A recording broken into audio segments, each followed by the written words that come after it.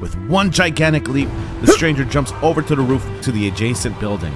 For a fraction of a second, you might think he may not make it. Then he hits the roof on the other side, skids onto the snow, and rolls around to come up on his feet. Hannah just stands there and watches him, knowing that she will never be able to make that jump. Then she reaches into her left pocket and grabs a small revolver that she took from the dead kid. The deceitful stranger then turns around with a mocking smile. Well, looks like I'm eating good tonight.